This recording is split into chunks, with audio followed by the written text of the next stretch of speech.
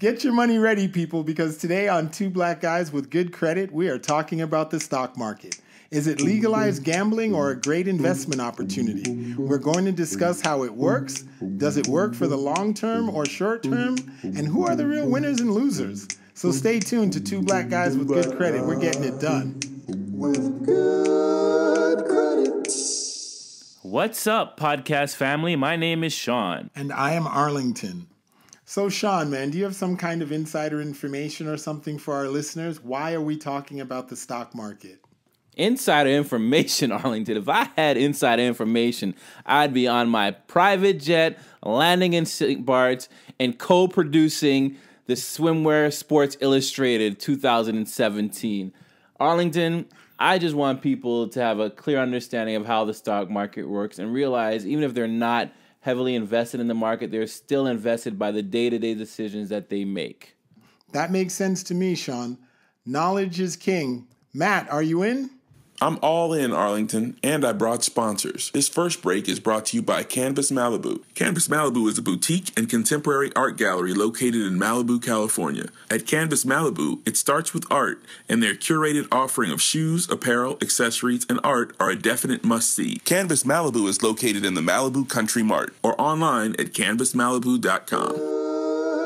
Before we get into how the stock market actually works, Dion, the lady with the facts, can you please give us a little history on the New York Stock Exchange, aka the market? My pleasure, Arlington. The New York Stock Exchange, otherwise known as the NYSE, originated in the 1800s, known as the Curb Exchange until 1921. It was actually a marketplace at the curbstone on Broad Street and Exchange Place in New York. The modern-day NYSE is actually the world's largest stock exchange, valued at over $19 trillion. Now, for those who don't know, the NYSE basically provides a means for buyers and sellers to trade shares of stock in companies, otherwise known as securities trading. A share is a unit of account. In this case, it means to own a piece of a company. Corporations sell shares to raise capital, aka money, to run their business. The owner of the share then becomes a shareholder, which means they now own a piece of that company. Let's get it right. You get a piece of you get a certificate. You get a piece of paper. I mean, you can't walk into you buy stock in Chase. You're still going through security like everybody else. Okay, don't be saying I bought Apple shares and you can go down to Silicon Valley and act like you're part owner of Apple in Sippy Side. The CEO, you're getting a certificate and it says I have a share. Okay, don't let our audience get twisted. I know somebody out there will be like, I own 2 shares of Apple. Open up the doors for me, security. Let me through. So let's just make sure everybody understands when you say ownership. All right, so let's just get to it after Sean just broke it down. The first thing, man, off the top, what do you need to know before you dive into the stock market?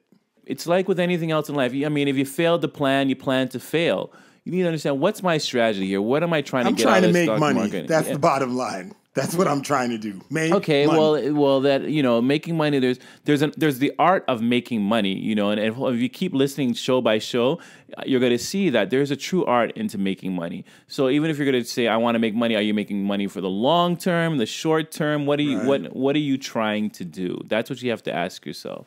And what's my level of risk? What's my tolerance level? Am I a person that can accept a high risk, low risk? Those are things you need to ask yourself. Me, I'm very conservative, as I say. I love to say throughout the show, I'm financially conservative, and my risk level is not that high, believe it or not. There was a recent survey that was conducted by Prudential, and they found that more than 58% of the 1,000 investors that they polled between ages 35 and 70, they said they had lost faith in the stock market.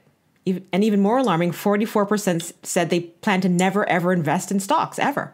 The stock market was, it has its weaknesses like everything else. It has its weaknesses, and there's, it's still run and created by man, and there's holes in it. Like I always tell Arlington, there's true winners in the market and there's true losers. And I think, the most people that luck out in the market are those that are very close to the market. But the average investors like you and I that are distant, it's really, we have to be more on top of it and manage our money very conservatively in the stock market. But what do we need to know when we're trying to pick, when we're even thinking about buying a stock? What do we need to know? Read a book, get advice. Don't just pick blindly, you know. It's to me, I look at it, you know, people may shoot me down for saying it, but I'm sorry. Right. I look at it as legalized gambling. And you have to But it's not gambling. You still get your, when you gamble, you roll the dice. You acquire no assets. When you buy a piece of stock, you own a portion of a company, which is an asset. So it's not really gambling. I'm sorry, you didn't see what happened in 2008 when the market crashed? Yeah, but since 2008 to now, the market's been up, what, 40%? Stocks turn to penny stocks, to junk bond stocks, to, you know, all the time. That's the stock prices go up and down. Sean, can I tell you a story? Oh, here we go. I mean, the story is based in facts, but let's just break it down. When you talk about, as you mentioned, timing and crashes in the market. So this gentleman, Ben Carson, he's an institutional portfolio manager, right? Wait, Ben running for the Republican Party? Not that Ben. He did an analysis of one of his unluckiest clients, right? He had the worst market timing in history, and he still made money. So let's call him Bob, okay? The first time he invested was in 1973, right before the big crash, the 48% crash of the S&P, all right? However, Bob held on to his stocks after the drop. He actually saved $46,000, didn't have the nerve to commit anything else until about 1987, right before the next big crash of 34%, okay? Right. But Bob continued to hold tight, only making 2 more investments right before the crash in 2000, and then again right before the other crash in 2007. By the end of it all, Bob, after 42 years of misfortune, had $1.16 million. On a total investment of how much money, Dion? On a total investment of $184,000. A mere pocket change. There's 2 important things that you said in this whole thing, so we don't confuse or mislead our listeners, okay? One, the reason why Bob was successful, because he was in it for the long term. And I believe the stock you can do well in the stock market if you have a long-term perspective on it. And secondly, I don't need to see Bob's portfolio to know that he was well diversified, meaning that I'm sure he didn't have 1 or 2 stocks. He had a portfolio of different stocks in different sectors. So he probably had some oil stocks. He may have had some banking stocks. He may have had some real estate stocks. He may have had some blue chip. You know, he was well diversified. Two important ingredients: diversification and long term. That's why Bob was probably, or Ben was probably successful. That is the key, actually. Exactly. I want to put Bob on the side for a minute. What do you need to know when picking a stock? If you're starting out looking at stock, the best thing to do is to get professional help and research. You're really just trying to predict that, hey, if I buy in this company over some period of time, I believe that they're going to go up for a number of reasons. And to me, I think when, you know, if you don't seek the professional help, I like to, you know, purchase stocks that I have a relationship with those companies. Like one of the best stocks I bought early on was JetBlue. I went on a JetBlue flight and I just had an amazing experience. It was so different than any other airline I've taken. And I was like, they're onto something here. And you bought the stock. Immediately. How much money do I need to get in? Is the amount of money I have, you know, to put towards the market, is that important? No, you can invest $1. There's penny stocks out there that you can buy. You know, you can open up a Charles Schwab account. I'm not marketing for Charles Schwab, but you can open up an account, self-manage the account yourself.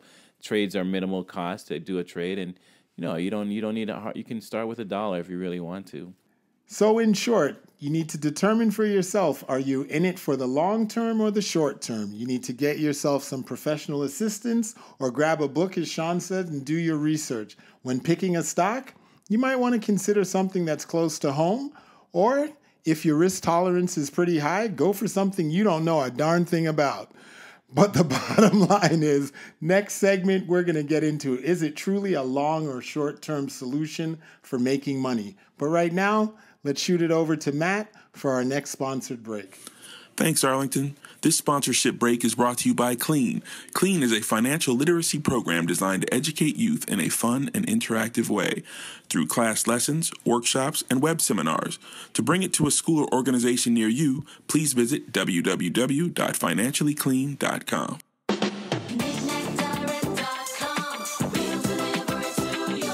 KnickKnackDirect.com is the fast, easy way to shop online. To buy an item from any U.S. website, just go to KnickKnackDirect.com. That's NICNAT Direct.com. Choose your method of payment and we'll ship, handle duties, and deliver your item straight to your door.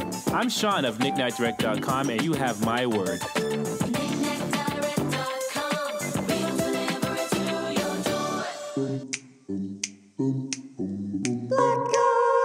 Okay, so what we really need to talk about here, Sean, is can you or should you use the market to try to make money in the short term or long term? Is it feasible? Well, Dion, do you have any facts on people that make money or lose money in the stock market? Because that's what I want audiences to hear first. You may have heard of this guy. His name's Warren Buffett. But I'll tell you, there's actually a gentleman who outperforms Warren. He's worth $21.3 billion. His name is Carl Icahn. He actually is the only one living investor that has the length of track record that compares to Warren Buffett. And he's been making about 30% annually on his investments. So, Sean, how important is time when I'm considering investing? Should I be trying to get in and out, or should I just put it in there and let it ride? I think for the most part, the stock market, like I said earlier, is something you should be looking at as a long-term objective rather than a short-term objective. Those that try to make it in the short term, you really have to be skilled. I mean, you really have to know markets, understand what's going on in the stock market in order to really to be successful in the stock market. Our audience could be like, "Oh, you're lying." I put $10 in Chase stock and I took it out and it sold at $18 and I made $8. So I don't know what Sean's talking about. Well, there are day traders. Yeah, day traders is a whole different thing. They open and close in the same day. That's really what a day trader does. But it's short term. Yeah, but like I said, you may win on Monday, Tuesday, and Wednesday, but eventually the odds are going to catch up and you're going to lose. I mean, people don't understand this. You know what the average rate of return typically every year? Do you know what the rate of return is? 7%? Exactly, 7%. And sometimes I have to ask myself, honestly, why all the fuss for 7%? I just think there's other ways in which you can make a 7% return on your investment. I know you don't like you lose the scenario, but I can buy a 24 case of bottled water, hit the streets in Brooklyn, and sell those for $1 each, make $24 off a $4 investment. But then you hear about guys like Tim Sykes, Sean. You know that wonder kid who took his bar mitzvah money? He took $12,450 and turned it into $2 million by the age of 22. Now, how long was he in the market? Long term or short term? Well, I'd say he was about 13 by 22. That's like 9 years. And wasn't that kid trading penny stocks? Yeah, and that's how he made his money. It was in penny stocks. He's now teaching other people how to do it. And he's now got students making, who have surpassed the $1 million mark. Okay. Sean, do you think investing is for the rich and the educated? No. One thing about the stock market, it allows you to do, there's people that have limited education and being able to make a ton of money on Wall Street. I've worked with some of them personally, to be honest with you. So I just believe it's your level of risk and your level of understanding. And, I've sat there and watched my stock go up and down and I'm sweating. And some people just ride it through and be like, I'll ride it out. I don't have the patience to ride it out. Dion, what's the percentage of Americans with the cojones to even get into the market? Well, honestly, Arlington, about 55% of people say they aren't going anywhere near it. So what are you trying to say, Arlington? Hold on. This is an important stat. Are you trying to say 1 out of every 2 Americans has no cojones? Possibly, when it comes to their money. That's what you've just told the American people. Well, I think that you made a good point, because the reality is, it's interesting. The stock market's here. Since the crash in 2008, the gains have been around 38%, but less than half the American population is actually in the market. They're saying 3 out of 4 millennials, who can afford to take more risk because they have more time to recover from losses, have no activity in the market. But I think sometimes people are in the market and don't even realize it. Like sometimes you may have through your company's pension plan is maybe invested in the market. You don't even know that. They may be buying stocks. Part of their portfolio may be stocks. There may be some mutual funds that you have that have stocks. Your purchase decisions, everybody keeps buying Apple, Apple, Apple. That affects the stock price, you know. So even though you're not directly involved in the stock market, you are indirectly, you know. That's why sometimes it's good to buy American products. If you buy American products, you support American businesses, which affects American stock prices.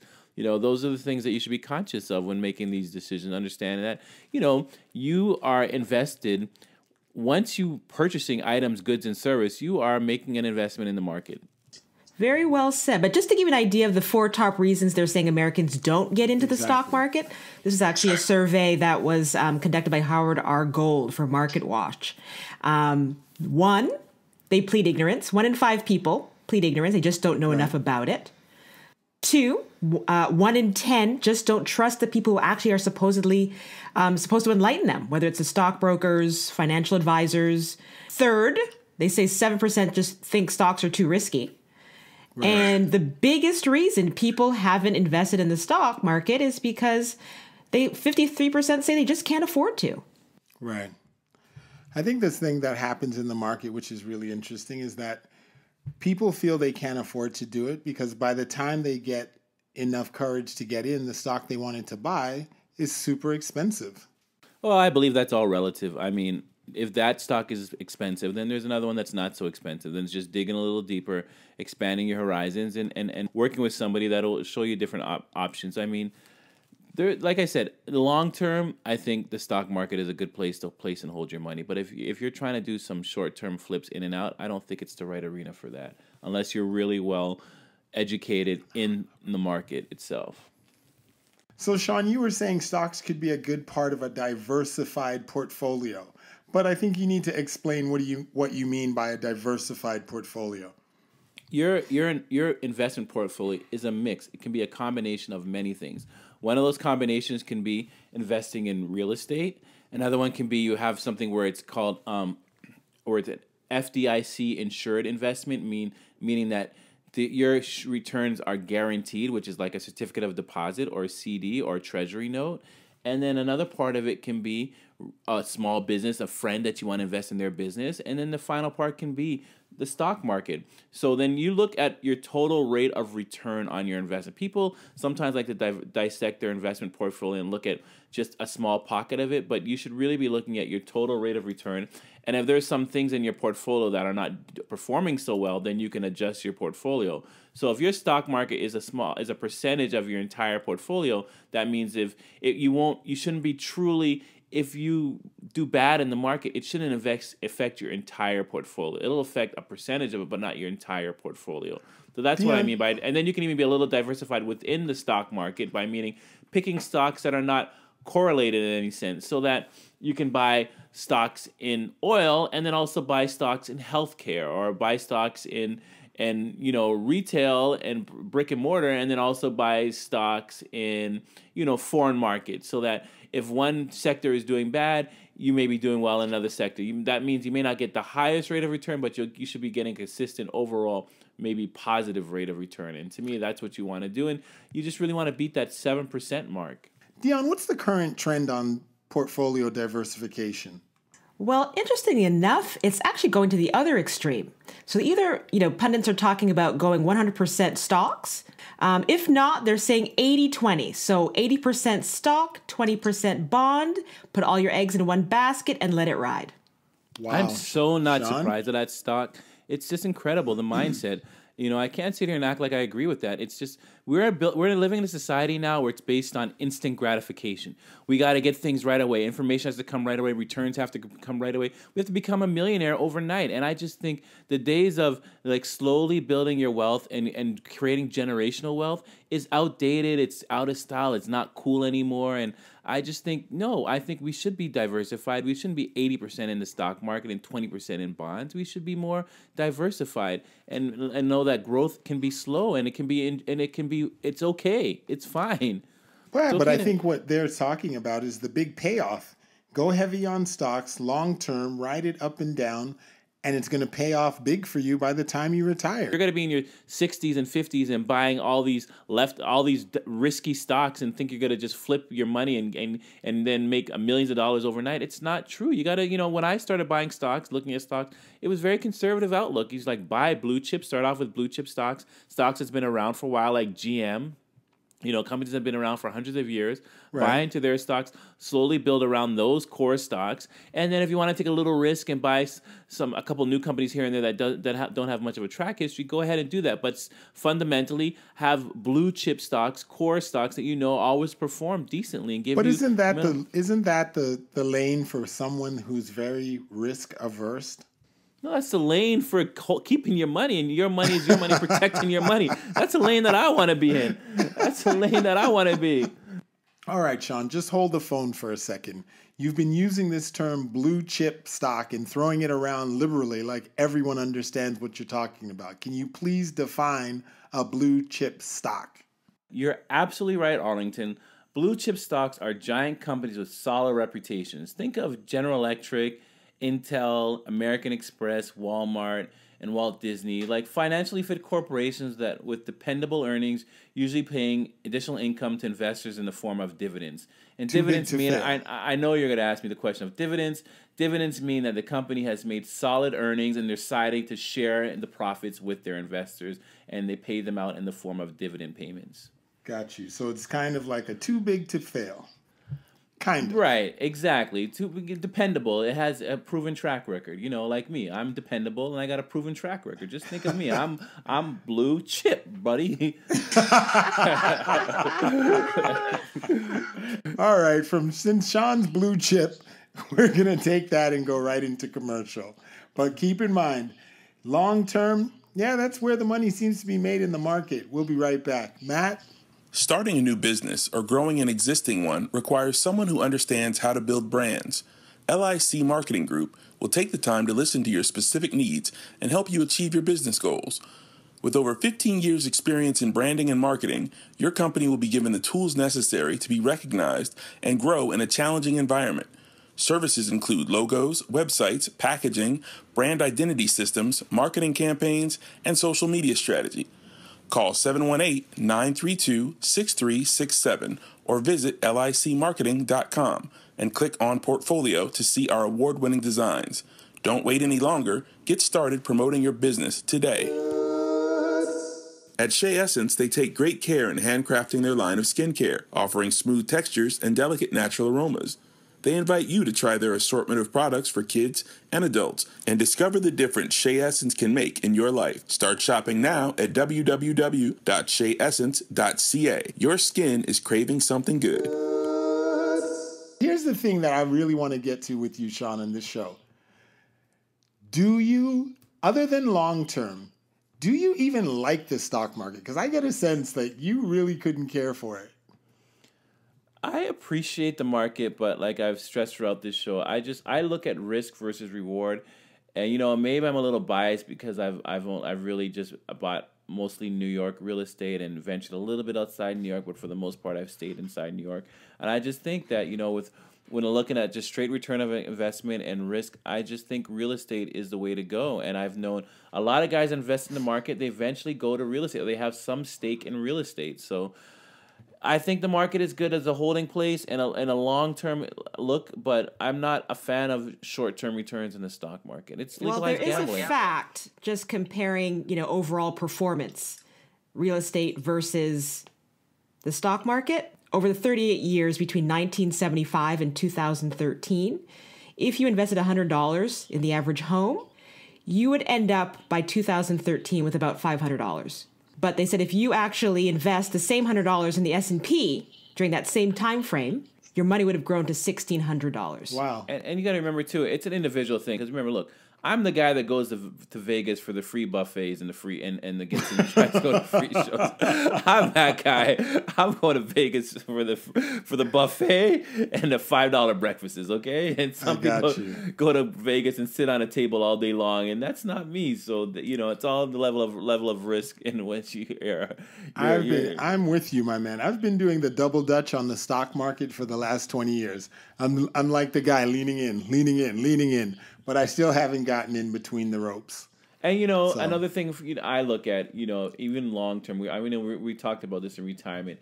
I'm a huge fan of good 401k plans that have profit sharing and that where you have matching programs. And to me, if you're working for a good decent company and they even give you a 10% matching program, you're right there outperforming Wall Street. So why take on certain unnecessary risk? I don't see it. I'm not that type of greedy person.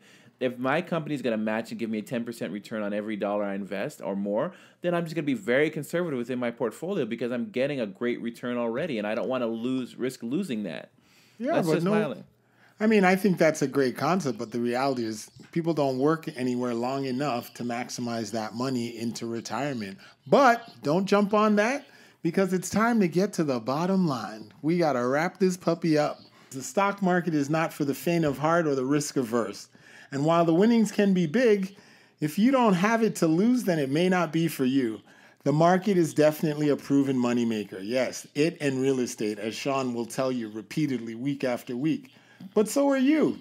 What you have to figure out is, can you outpace the market? I always bet on black, myself. Sean? Arlington, my takeaway is if you are a novice investor, do not use the stock market as your get-rich plan. Also, do not let anyone convince you to invest all your money in the market. Invest only what you can afford to lose, and make sure you're always diversified as much as possible. Well, there you have it. The stock market show is in the bag. The bell has rung. We're done for the day. And hopefully you got some good information that you can use and move forward. And we gave you a few laughs along the way. Remember to email us any questions you may have to twoblackguysgoodcredit@financiallyclean.com. Follow us on Instagram and Twitter at twoblackguysgoodcredit. And stay tuned because each week we're going to bring something to you that you never heard before in a way you've never heard it, and you're going to enjoy it. And we'll be back from Two Black Guys with Good Credit. I'm Arlington, and I'm out. I'm Sean, and I'm out of here. See you next week, podcast family. And I'm Dion, lady with the facts. See you next week. Boom.